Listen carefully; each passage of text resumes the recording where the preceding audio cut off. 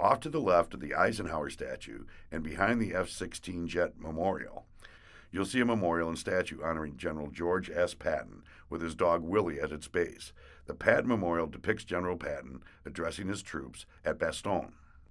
One of the most complicated military men of all time, General George Smith Patton, Jr., was born November 11, 1885, in San Gabriel, California. He was known for carrying pistols with ivory handles and his intemperate manner, and is regarded as one of the most successful United States field commanders of any war at any time. He continually strove to train his troops to the highest standard of excellence, nicknamed Old Blood and Guts due to his ruthless drive and apparent lust for battle. He wrote home to his wife, quote, "When I'm not attacking, I get bilious," unquote.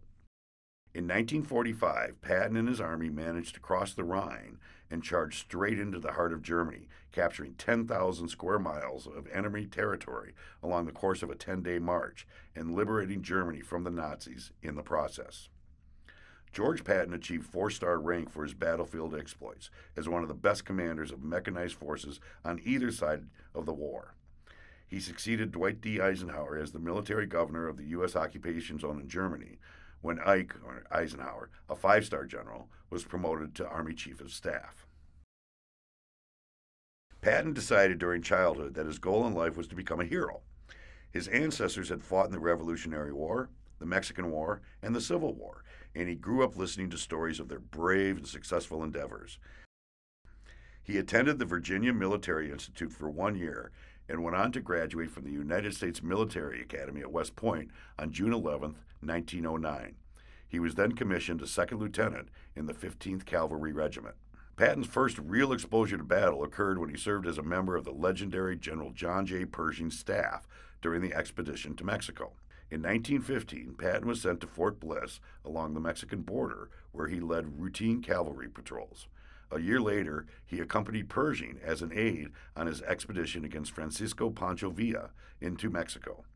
Patton gained recognition from the press for his attacks on several of Villa's men. Impressed by Patton's determination, Pershing promoted him to captain and asked him to command his headquarters troops upon their return from Mexico. With the onset of World War I in 1914, tanks were not being widely used. In 1917, however, Patton became the first member of the newly established United States Tank Corps, where he served until the corps were abolished in 1920. Patton took full command of the Corps, directing ideas, procedures, and even the design of their uniforms.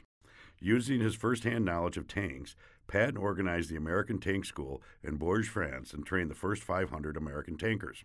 Patton had 345 tanks by the time he took the brigade into Moussagon operation in September 1918. When they entered into battle, Patton had worked out a plan where he could be in the front lines maintaining communications with his rear command posts by means of pigeons and a group of runners. Patton continually exposed himself to gunfire and was shot once in the leg while he was directing the tanks. His actions during that battle earned him the Distinguished Service Cross for heroism, one of the many medals he would collect during his lifetime. When the German blitzkrieg began on Europe, Patton finally convinced Congress that the United States needed a more powerful armored striking force. With the formation of the armored force in 1940, he was transferred to the 2nd Armored Division at Fort Benning, Georgia, and named commanding general on April 11, 1941. 2 months later, Patton appeared on the cover of Life magazine. Also during this time, Patton began giving his famous blood and guts speeches in an amphitheater he had built to accommodate the entire division. By November 8, 1942, Patton was commanding the Western Task Force, the only American force landing for Operation Torch, the Allied invasion of North Africa.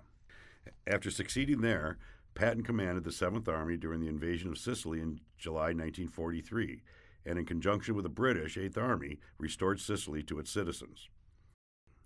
Patton commanded the 7th Army until 1944, when he was given command of the 3rd Army in France. Patton and his troops dashed across Europe after the Battle of Normandy and exploited German weaknesses with great success, covering the 600 miles across France, Belgium, Luxembourg, Germany, Austria, and Czechoslovakia. When the 3rd Army liberated Buchenwald concentration camp, Patton slowed his pace. He instituted a policy, later adopted by other commanders, of making local German civilians tour the camps. By the time World War II was over, the Third Army had liberated or conquered 81,522 square miles of territory. In October 1945, Patton assumed command of the 15th Army in the American-occupied Germany. December 9, 1945, he suffered injuries as the result of an automobile accident. Patton died 12 days later, on December 21, 1945. He is buried among the soldiers who died in the Battle of the Bulge in Hamm, Luxembourg. Remembered for his fierce determination and ability to lead soldiers, Patton is now considered one of the greatest military figures in history. The 1970 film Patton, starring George C. Scott in the title role, provoked renewed interest in Patton. The movie won 7 Academy Awards, including Best Actor and Best Picture, and immortalized General George Smith Patton, Jr. as one of the world's most intriguing military men of all time.